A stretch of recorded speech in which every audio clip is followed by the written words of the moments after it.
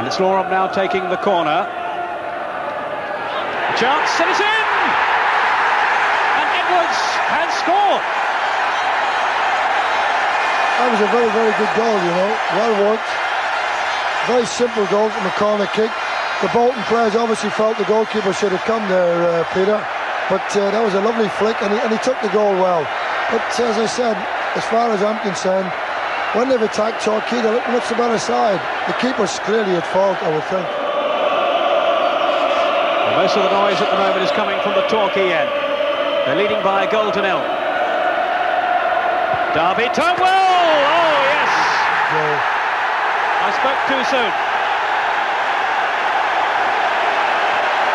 27 minutes gone, and young Julian Darby has equalised for Bolton. And that was an excellently taken goal. It caused problems with these corners. Torquay couldn't get it clear, and Darby gave himself a little bit of space onto his right foot and steered in delightfully. He certainly won't be happy with that, Cyril knows. I mean, the way he turned was brilliant, the boy Darby, but he should never be allowed to do that. And the electronic scoreboard, once again, we showed you when Torquay were in the lead, and there it is, 1-1, equaliser by Julian Darby. 29 minutes gone. And just look at the Bolton fans, ecstatic, wild with delight over there.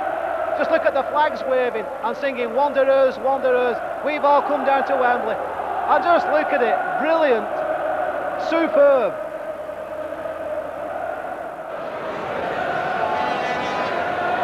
Winstanley. Caldwell galloping away down the left in a lot of space here. That familiar style of his. Thomas. Chandler. Driven in. Oh, no goal! It's an own goal. I think it was Morrison that came off. And just look at his anguish. Chandler's shot. And agonisingly for Torquay, they go behind. Caldwell got away down the left. Morgan couldn't get in there. And here's Chandler, and this look for the shot, and it goes off Morrison. And beyond the stranded Kenny Allen. Well, Cyril Knowles on his feet, urging his team on.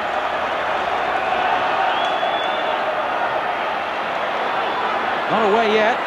Foot was high. No free kick given. Crombie. And here's the danger that they can get caught on the break. Crombie's gone steaming through the middle. If they can find him here, he's onside. It's Dean Crombie. It's 3-1 now to Bolton.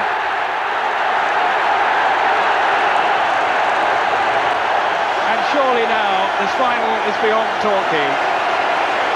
That was always the danger, being caught on the break, and it happened. Crombie, who played the ball out at the start of the move and kept going, the Bolton central defender, you'll see him calling in the middle there.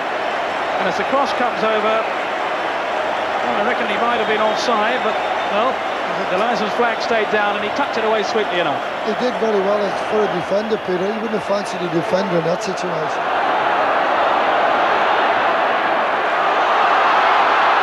Storer chasing, he's got there. It's another one, surely, yes, from Morgan. Torquay all over the place then. And it was the substitute, Storer, who set it up. And Bolton has scored a fourth goal. And it's Trevor Morgan, the man they feared, who was in the right place. Storer did so well then to get his cross in. Morgan unmarked, and Kenny Allen was nowhere. So now then the moment that Bolton have dreamed about for a few years, winning a trophy again.